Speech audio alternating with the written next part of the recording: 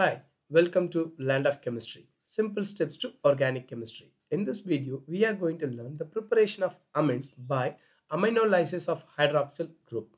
First, let's learn Sabatier Mailhe method. Come on, let's learn the reaction.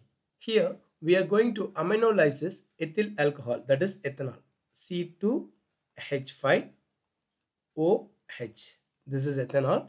We are going to react it with ammonia. For our convenience, I am writing this ammonia in this way, that is HNH2. The reaction takes place in the presence of alumina, Al2O3, or else W2O5, or else silica. Any of the catalysts can be used. What happens during the reaction? The dehydration takes place, that is OH from the alcohol and hydrogen from ammonia will leave as a H2O, and we get ethyl amine, which is a primary amine, C2H5NH2. Again, we are going to react it with the same ethyl alcohol, C2H5OH. The hydrogen from the amine group and OH from the alcohol will leave as H2O. That is, dehydration takes place again.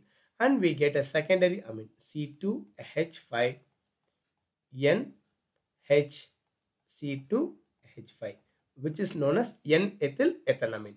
Now, we are going to react with alcohol again, the same ethyl alcohol, C2H5OH. What happens now?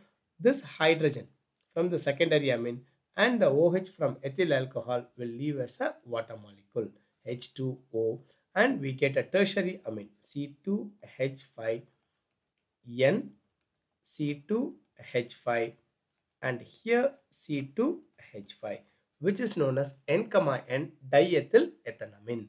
Come on, let's summarize the reaction now. When a vapor of ethanol and ammonia are passed over alumina or W2O5 or silica at the temperature of 400 degrees Celsius, all type of amines, that is primary amine, secondary amine and tertiary amines, are formed. This method is also known as Sabatier-Mailhe method. Come on, let's learn the other reaction. Phenol reacts with ammonia, that is, in the benzene ring, OH will be attached. This is phenol. It's going to react with ammonia, that is NH3, HNH2. The reaction takes place in the presence of anhydrous zinc chloride at the temperature of 300 degree Celsius. What happens now? The same dehydration takes place. The OH from the phenol and the hydrogen from the ammonia will leave as a water molecule, that is H2O is left. The remaining, this NH2 will replace as the OH and we get aniline as the product.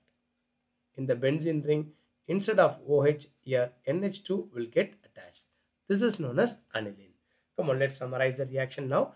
Phenol reacts with ammonia at 300 degrees Celsius in the presence of anhydrous zinc chloride to give aniline as the product. Thank you.